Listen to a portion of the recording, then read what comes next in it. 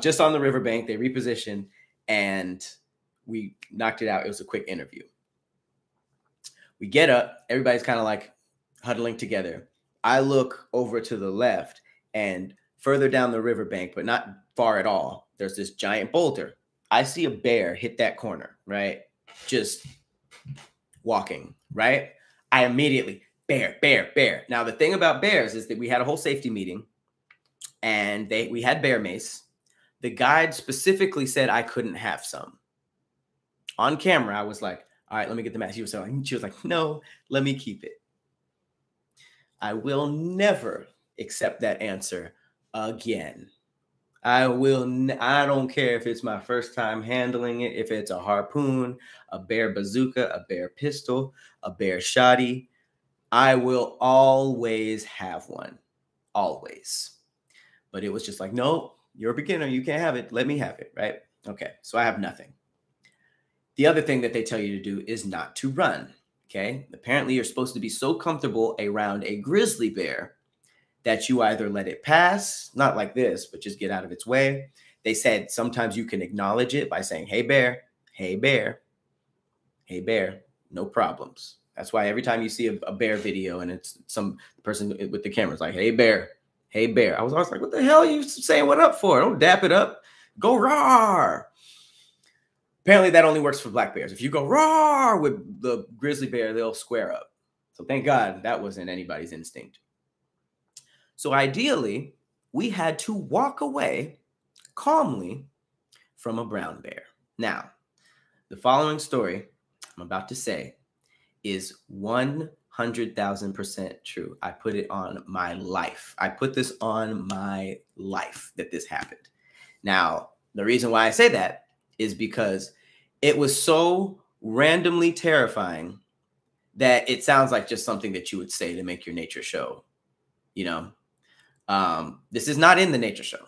It is not in. We did not roll cameras. We did not do any of that. We briefly talk about what happened. We just said we got out the way, and now here's a bear traffic jam, which I'll get to.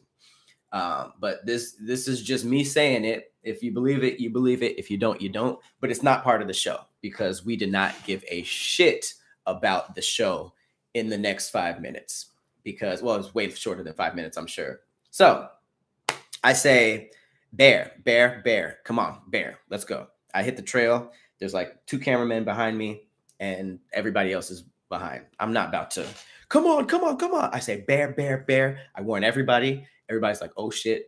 We walk, the guy's like, don't run, don't run. I'm thinking about it. I'm thinking about it, right? We turn around again. It's running. It's running. Not fast, but it's running. So now we have to calmly walk fast, but and every time we look behind us, there is a running bear, and we saw the cub behind him. This was the same family. It may not have been, I'm not sure, but in my mind, this was the same family. It's the only bear I knew that was sticking by its kids. That cub came, it started running. We're just like, what do we do? What are we supposed to do? Like at some point, you're gonna have to start booking it because he already made the decision. It's a runoff, right? Don't run, don't run. So the cameraman's in front of me. There's a bush, like a kind of like where the forest ends, and then to the left is a trail, and that's the trail up to the cars because we weren't that far away. It was like the street. You park your car on the side wherever because it's Alaska, and you take a trail down to the river, right? We didn't hike to this river. It was just right off. Because remember, when we saw the bear, we just got in the car right away. We were not out in the wilderness with these bears, although the whole thing was wilderness.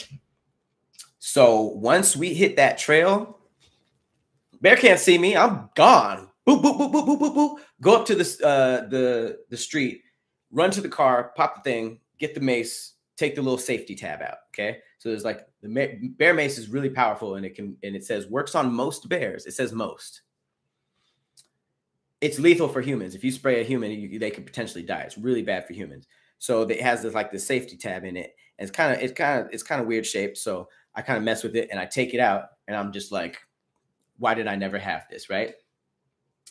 Everybody comes back. Everybody's good. 3 people are rubbing their eyes. The sound guy, he has glasses on. He's like rubbing his eyes.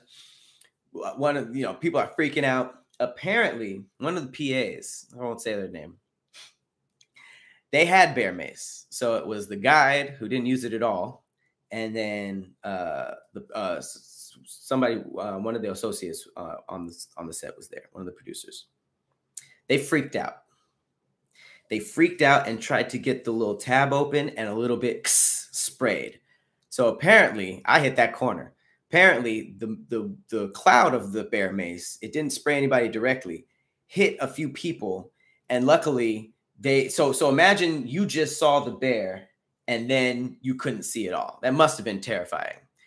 They were basically grabbed and guided up the thing, and the bear basically just kept going and just kept going up the riverbed. So I don't know if he was charging at us, because I feel like if he was charging at us, he would have got one of us. Or if he saw us and he ran to make sure that we were going away. But when I tell you, people left their stuff down there, people were not playing. There was sound gear down there. A camera was up there. People just boop, hit that corner. And then once we saw the bear was further up, we went down and got all this stuff. People were freaking out, traumatized and shit like that. And what ended up happening was that bear was going to a man-made thing that was going across the river that was counting the salmon. It was so smart. I guess it just goes out there every day and just yanks them all out. So we were out there for maybe like 35, 45 minutes, didn't catch a damn thing. This nigga went over there and caught about 10 fish in 2 minutes and pulled them to the street where him and his kid, or her and her kid, ate the fish and caused a huge traffic jam.